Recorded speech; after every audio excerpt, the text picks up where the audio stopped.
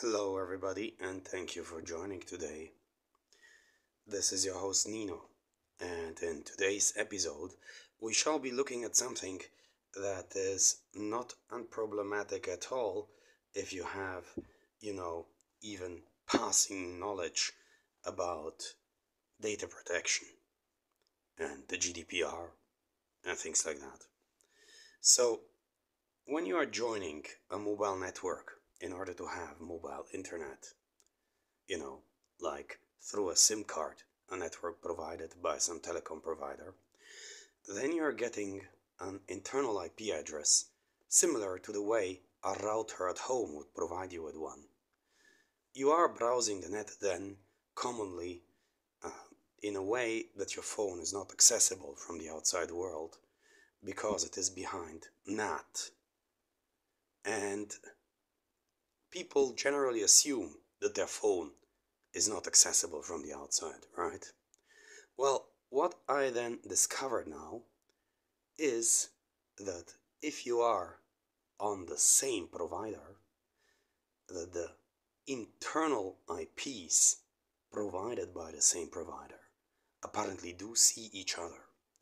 And you see, I don't think that this is very much in sync with the consumer's expectation, because I believe that the consumer is expecting either his phone to be inaccessible in general or to be accessible in general, but to have it accessible within the same provider's network.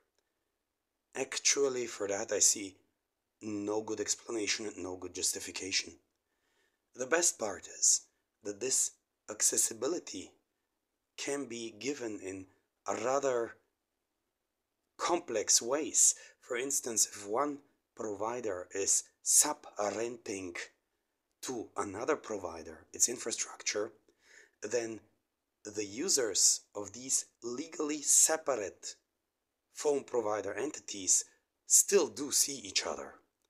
I have been testing this with these two phones, which are actually normally,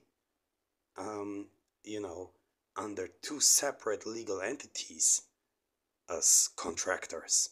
So, from my perspective, it appears not entirely unrisky that they can see each other, and I'm going to show you how. So first we say ifconfig A in order to get our IP address, which happens to be 183.20.239. Okay? And now I'm going to set up simply a netcat listener on port 8080 on this phone. Now, turning on the iPhone, I am going to connect to that IP through netcat. You see, this is an internal IP as supplied by my provider. And now I am connected, and I can type here hello, and when I press enter, it does appear on that phone. And when I see hi back, then it appears over here. Now, if you would like to connect devices, evidently that is very convenient.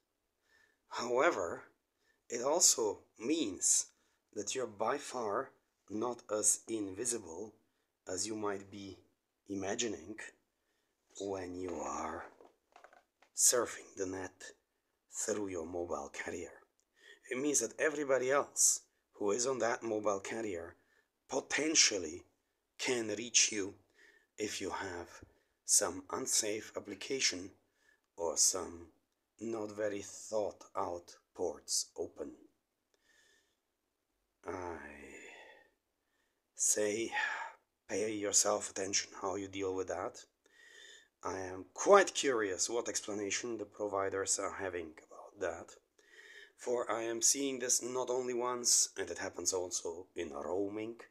Roaming is particularly interesting because then you can have two disparate providers, like you're having provider X and provider Y, which in a foreign country are both joining the network Z, and suddenly their subscribers can see each other, although they wouldn't be able to see each other at home.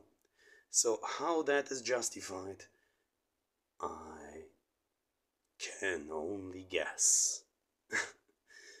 And I have no idea. Well, I hope you found today's little demonstration useful and interesting. Where you take it from here, I leave to you.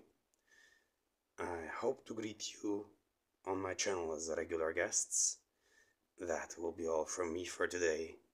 And to you, have a wonderful day and goodbye.